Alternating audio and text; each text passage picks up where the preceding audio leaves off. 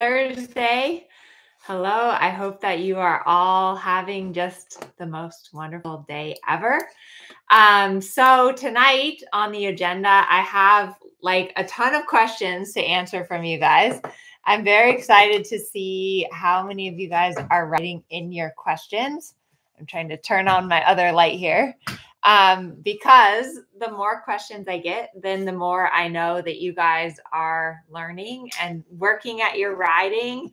Spring is coming, the days are getting longer, show season is here, so it's all very exciting. Tonight's Q&A is sponsored by for those of you guys that don't know what Patreon is kind of like a tip jar where people go and they dollars or $10 a month or just whatever you feel like is fair for all the free content that I put out there. And on Patreon, I also post like a lot of behind the scenes stuff. Like I posted some of the videos from the horse show. I post some of like the training lessons that I have with my private horses. And then some of the benefits on Patreon too is that I'm going to be answering your questions first, always on these Q&A sessions. So if you haven't yet, be sure to check out, the link is below. It's patreon.com/Amelia Newcomb Dressage. On the agenda tonight, I wanted to talk a little bit about my horse show last weekend, which was super fun. Hi, Linda, and hi, Olympia on YouTube. I was going to talk about my horse show. I was going to answer your questions. And yeah, I think that's it. So last weekend, I went to the horse show. I took 5 horses. It was like so crazy busy. On the first morning, I literally had a ride like every hour. So I'm really grateful to my mother, Joellen, who came, to my client, Casey Cannon, and Sylvia and Karen.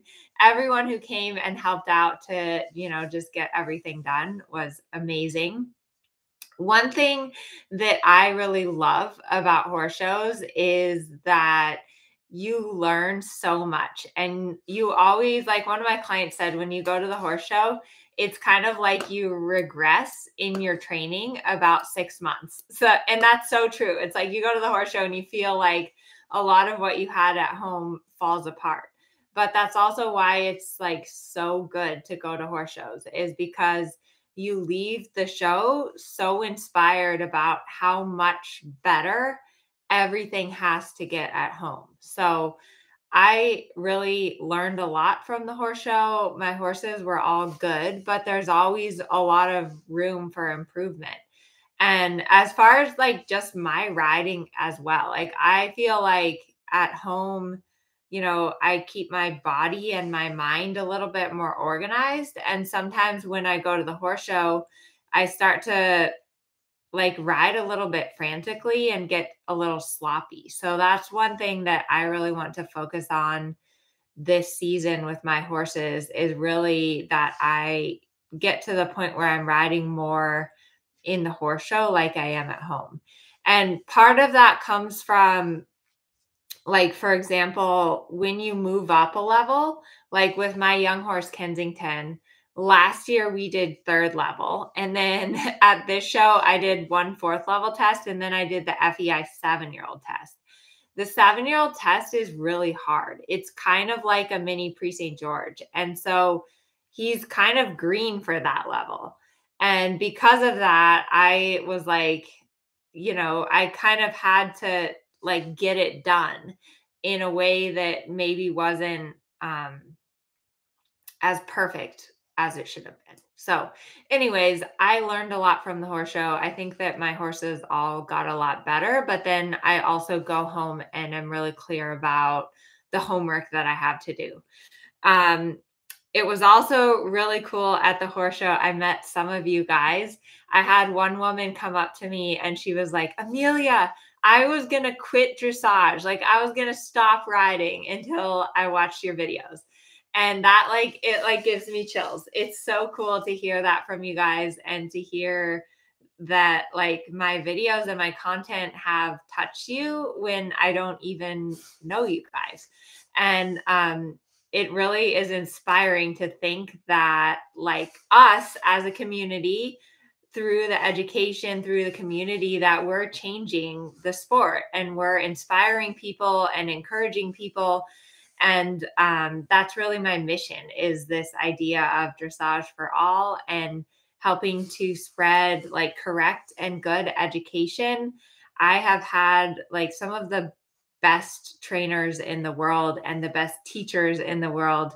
And I'm so grateful to all of them.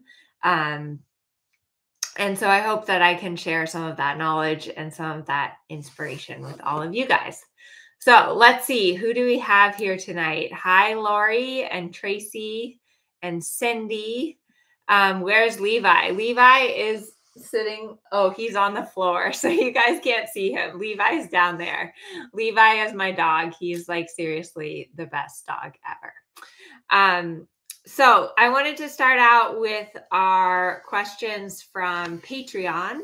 We have a few new members on Patreon. So we have Blaze, Jennifer Brownrigg, Marlene, Sarah Hicks, Barbara, and Eileen. So be sure to check us out on Patreon and hopefully you can join us. I post, again, it's like kind of the Amelia's fangirl site. So there's some videos from the horse show, some of my training videos.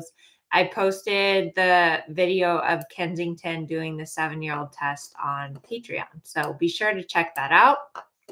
Thank you to all of you guys that are already on Patreon.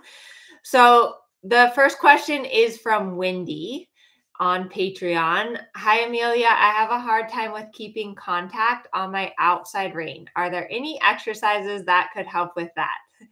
So yes. And basically, how do you get contact in your outside rein? The way that you get contact in your outside rein is by pushing your horse off of your inside leg. So it's actually kind of like this feeling like you're shoving your entire horse's body over into the outside rein. That's how you get contact on the outside rein, is by moving your horse off of the inside leg and into the outside rein.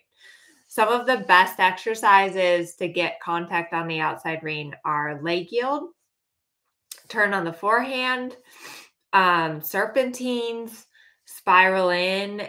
One of my favorites is like spiraling in and leg yielding out. I think that that is a really good exercise. And yeah, let me know, you guys watching in the chat, if I'm missing any good exercises. But pretty much the secret to dressage is inside leg to outside rein. That is the secret to dressage. So there you go. Next question is from Instagram. How do you look for potential or trainability in horses? That's a really good question. So I think the biggest thing when looking at a horse for potential is their temperament. And how do you tell their temperament? I think a lot of it comes from riding them and asking the horse questions, asking things maybe a little bit differently than their rider or trainer does, and seeing how the horse responds. Because if you have a horse with a good temperament, then they're going to be much easier to train. If possible, I like to see horses that have gone to a few shows. I really pay attention when I'm riding the horse to their focus and their attention. So like if the horse is really like distracted and looking around and trying to leave the arena, then that tells me that they're not that interested in me, not that interested in work. And I don't like that. I also pay attention to how the horse is on the ground. So like when they are very like sweet and kind and respectful on the ground, then that's really important to me. And then, of course, a big thing is conformation and the natural gait. So you want the horse to have a good walk, a good trot, a good canter. It doesn't have to be like these crazy gaits, but they need to be good. And then the conformation, like the horse has to have straight legs and good feet. That's like one of the most important things, because if the legs are all crooked and wonky, and if the horse doesn't have good feet, then it's not going to it's not going to stay sound. It's not going to live up to its potential. Okay, next question. What do you recommend as a training program for horses with kissing spine? So I think the best thing, if you have a horse with really any kind of injury or anything, is just correct training. And when horses have kissing spine, it's basically like their vertebrae and their back are touching. It can be really painful and uncomfortable for them. But the best thing to do is to make the horse round and make them use their back and use their top line. Because if you let them go around all like hollow and stiff, that's going to make the kissing spine worse.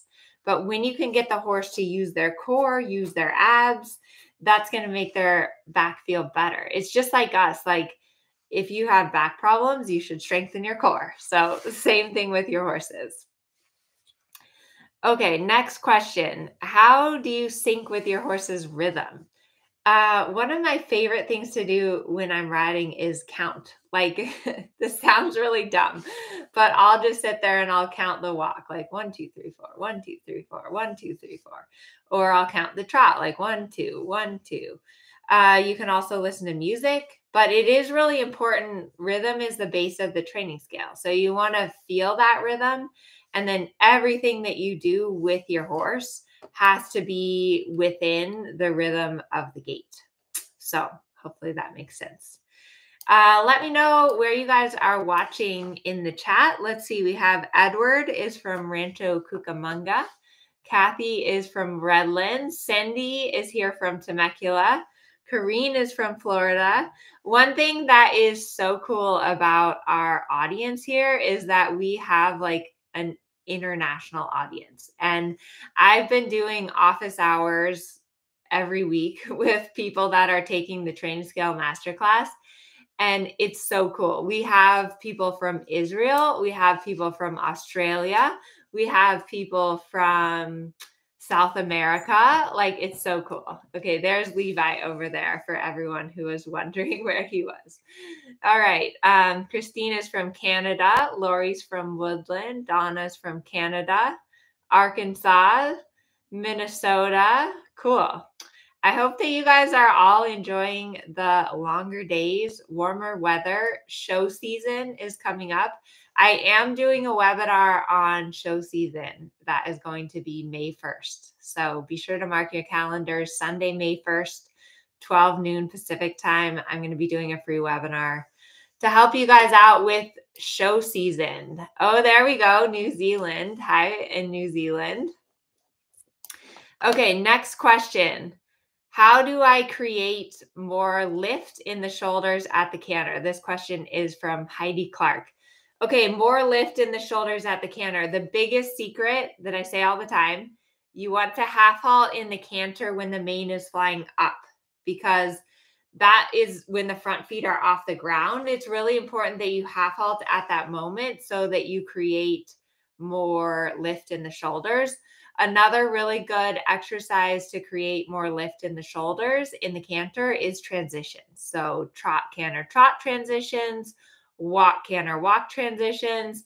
That's going to really help to get your horse to engage their hind end and lift in the shoulders if you do your transitions correctly. But transitions are everything. Like seriously, training happens in the transitions. So next question is from Dawn. How do you count and coordinate your aids for the tempi changes, especially the twos? I think I have a YouTube video somewhere about this, but basically when you're counting the tempi changes, you always count one less than you're doing. So for example, if I am doing 4 tempis, I count to 3. So I go 1, 2, 3, 8, 2, 2, 3, 8, 3, 2, 3, 8. That's the aids for 4 tempis. For 3 tempis, you count to 2. So it's going to be 1, 2, 8, 1, 2, 8.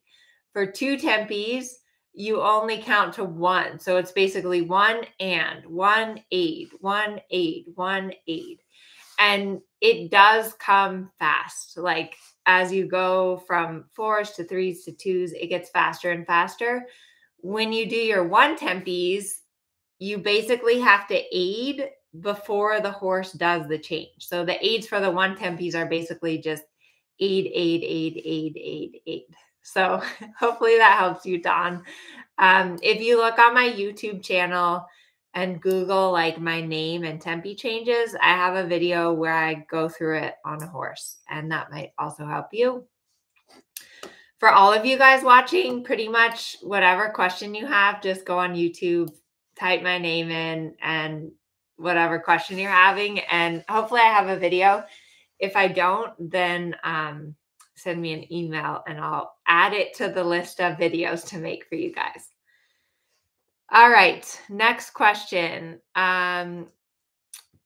Let's see. Wondering, oh, this is a good question from Natalie. Hi, Amelia. Just wondering, do you always wear spurs? Would you use them on your advanced horses? That seems so responsive to your leg aids. Okay, this is a really kind of like interesting question. And here's the thing is that when you're showing the FEI, you're required to wear spurs. So like at Pre St. George and above, you have to wear spurs. I actually got eliminated one time because I was riding this little Arab and he got really, really hot in the warm up. And so I thought, oh, I'm just going to take off my spurs, because when I would like touch him with my leg, he would get kind of too sensitive. So I took off my spurs. The judge let me finish my test. At the end of the test, she rang the bell and she was like, sorry, I have to eliminate you because you don't have spurs. So I'm not really sure why this is, because dressage is supposed to be all about like harmony and lightness. So wouldn't it be like the true test of lightness that you could do the Grand Prix without any spurs?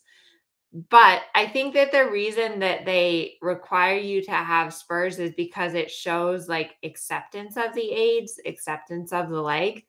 So to answer your question, I would say I ride with spurs most of the time, but not all of the time, because it is good to practice sometimes not riding with spurs.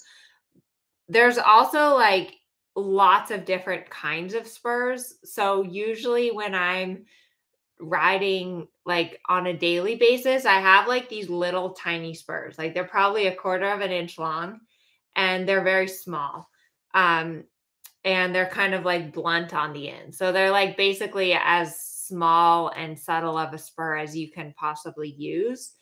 Then from there, you can go like to a longer spur or to a sharper spur, which sometimes I will use like a different type of spur depending on like if I'm at a show and I know my horse is kind of a little bit on the lazier side. Sometimes I will put a bigger spur on my horse. But again, like your spurs and your whip are an auxiliary aid. So it's really important how you use your spurs. And I was reading this week. I'm getting ready for those of you guys that are a part of the monthly workshops. This month's topic is about how to bond with your horse and how to have fun with your horse. And so we have a live Zoom lecture coming up. I do these lectures like every month for people that are part of the Academy monthly workshops. It's like such a fun group. But I've been reading this book called Horse Brain and Human Brain. Like, I highly recommend this book. You can see all the sticky notes that I've been doing because it really is fascinating when you really start to understand like how the horse's brain works, how it's different than our brain. And I think it helps you understand, for one, how to train your horse, and then also how to communicate a little bit better with your horse. So I don't want to give too much away, but I'm really looking forward to that lecture, which is going to be, let's see, next Wednesday and Sunday, because this weekend is Easter. Oh, Daffel says, I just got that book last week. It seems like everyone right now is reading this book. I've had it for a little while, but it's really a fascinating book. Okay, next question. Let's see. Dominique, my mare gets racy and tends to curl up and run through the downward transitions. What exercises can help us improve downward transitions? Okay, so for downward transitions, if the horse wants to curl, I would recommend putting it in a little shoulder in, or like moving the horse a little bit off the inside leg and into the outside rein. That will help with the curling is inside leg, outside rein, shoulder in. As far as the horse getting racy, I think the most important thing is to think about your core, think about your seat, really like riding from your center. So pulling your belly button to your spine, and kind of that your seat dictates the tempo that you want during the transition. That will really, really help a lot. And then just half out release, half out release, half out release. And practice. Yeah, that's like dressage, right? Just practice and repetition. Like, okay, that wasn't great. We do it again. That wasn't great. We do it again. That's dressage for you. Okay, Diego, how to start training a green horse? Groundwork. That's like my answer to almost everything. But for sure, when you have a green horse, is that you really, really want to teach them as much as possible from the ground. One, because it's really important that you stay safe. It's important that you don't have a bad experience and that the horse doesn't have a bad experience. And when done correctly, you can teach your horse the aids from the ground. So you can teach your horse like about the leg, about the rein. You can teach them a lot of stuff from the ground before you even get on them. And I have a whole course on groundwork, which we just did this like the beginning of the year. We'll do it again at the end of the year. It's like one of my favorite courses ever. But groundwork has saved me so many times. When I was younger, I feel like I'm getting old now.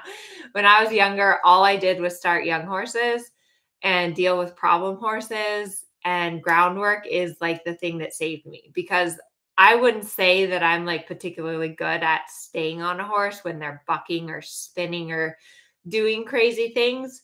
So I really focus on groundwork because that's what keeps you safe and that's what allows you to teach your horse things before you get on them.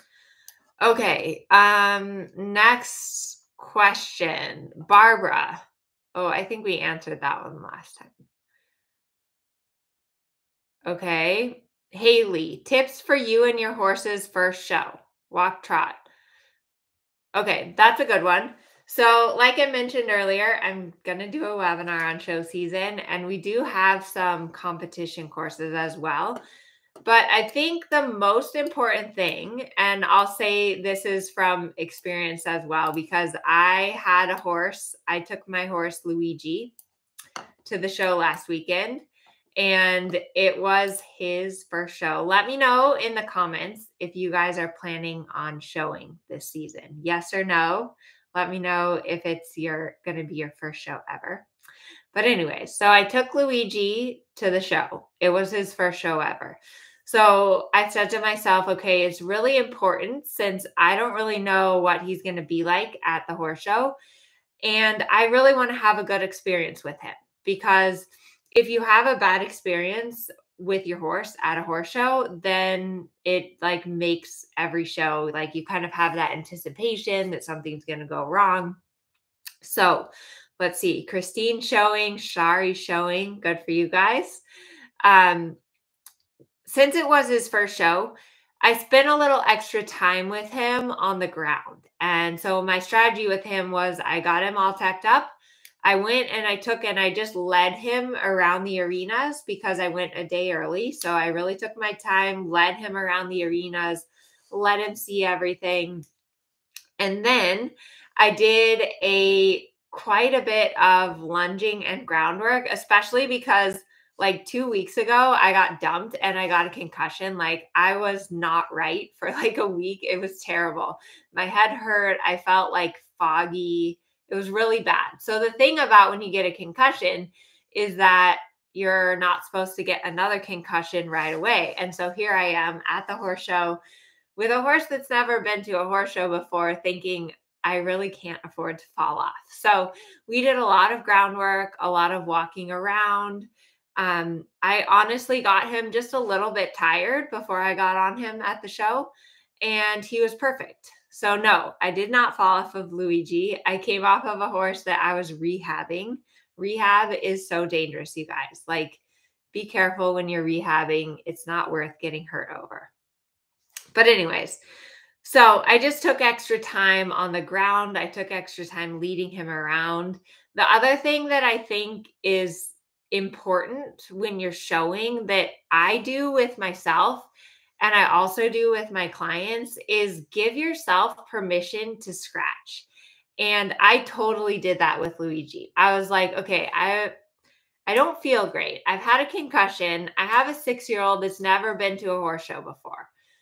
But I already paid the entry fee and I was like, you know what? I'm going to take him. I'm going to see how he is. If it feels good, I'm going to show him. If it doesn't feel good, guess what? I'm going to scratch. And that's fine because I'm still going to learn a lot. So give yourself that permission at your first horse show that you can always scratch. You can get all dressed up, all ready to go, warm your horse up, and you can always say, you know what? Like, I'm here, I'm ready. Today's not the day. And that's totally fine. And just giving yourself that permission to bail makes it so that you're like almost never going to bail. But just give yourself that permission, give yourself that out because there's nothing wrong with that. Even if you go to the horse show and you get all ready and you lunge your horse and you do groundwork and you get on for 5 minutes and you realize like, I'm not quite ready to be here, then you go home and you have so much more of an understanding of what you need to work on to get there. And then the other thing that I think is really important whenever you're showing is to remember that we're doing this for fun. Like we love our horses. We're here to enjoy our horses. Of course, we want to do well. Of course, we want to get better. But like until you're riding down at the center line at the Olympics, it's all training. Like you're just here to have fun, to show off your horse, to learn something, to get better.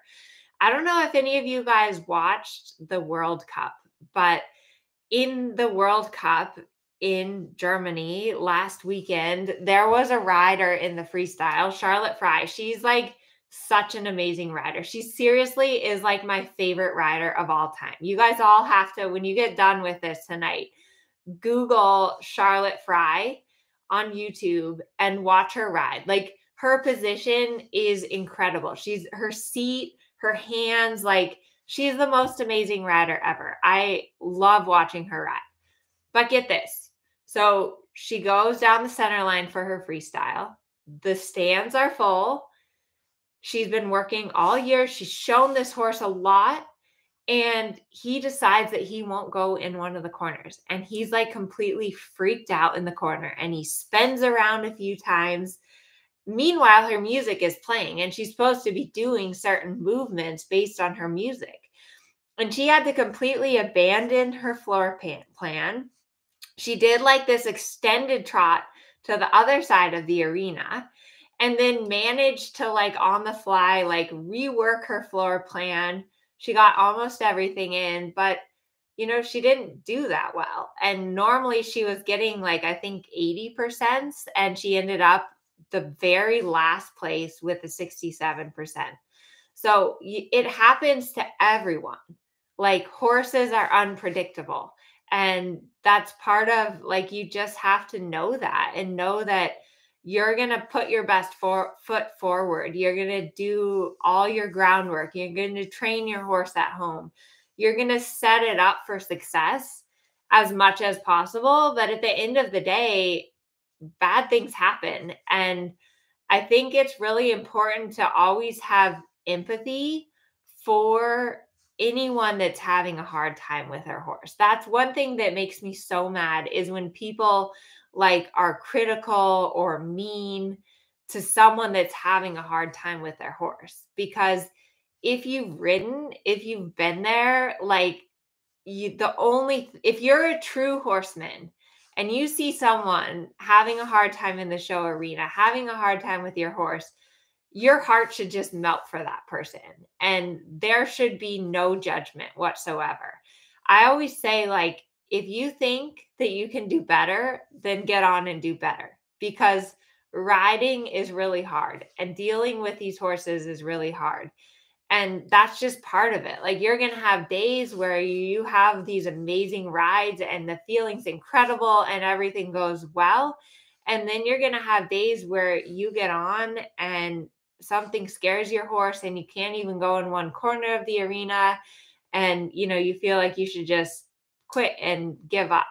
And that's where, like, community is so important, is that you have to have, like, as a community, we all need to support each other when we have a bad day, when our horse is lame, when we get a bad score, when we fall off.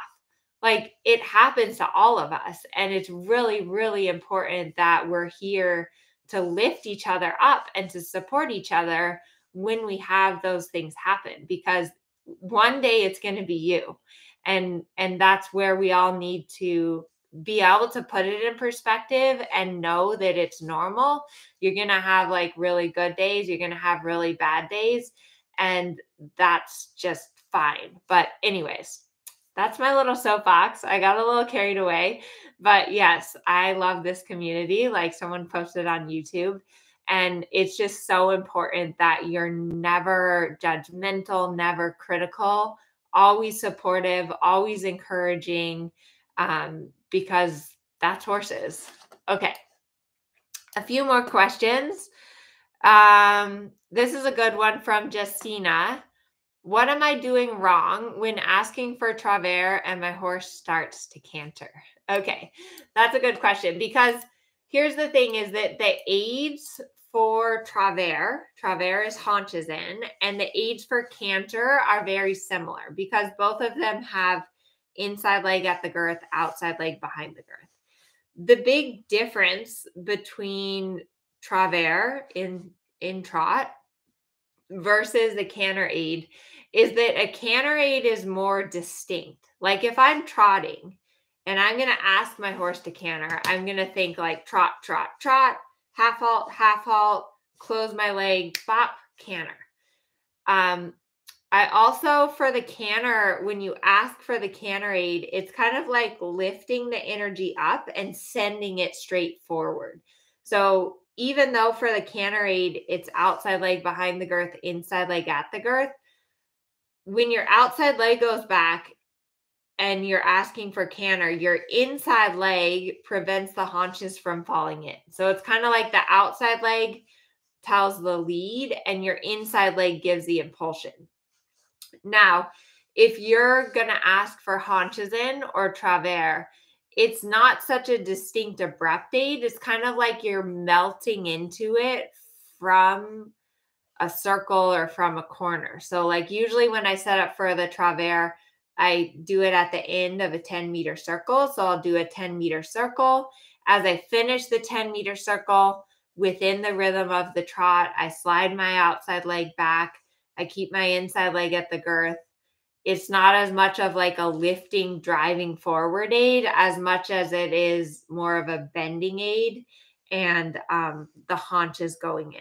So it's something that you're going to have to experiment with. If you're asking for a travers and your horse just canters on, then what I would do is I would kind of keep your legs there, get the horse to go back to the trot, and the second that they trot, then reward them, but kind of keep your legs there. You can also even go back to the walk and just teach your horse the travers at the walk. So anyways, that was a lot of questions. Thank you guys all so much. These Thursday night Q&As are a lot of fun, and I love hearing from you guys. I love your questions. It's really special. It's so cool that I can help all of you guys all over the world that I don't even know. Be sure to check us out on Patreon. And yeah, for those of you guys that are part of the, like, either the monthly workshops or the some of the courses that I've been doing, one thing that has been really, really cool is that people have been able to submit more videos, and then we've been watching them on Zoom together. So I'm starting to be able to, like, actually see you guys ride and then give you one-on-one feedback, which is really cool. And I also think that it's helping me to produce more content that's really going to help you guys. So the more that I get to know you, the more that I see your horses, the more that I answer your questions, the more I'm understanding where you guys are stuck, what you're struggling with, what level you're at.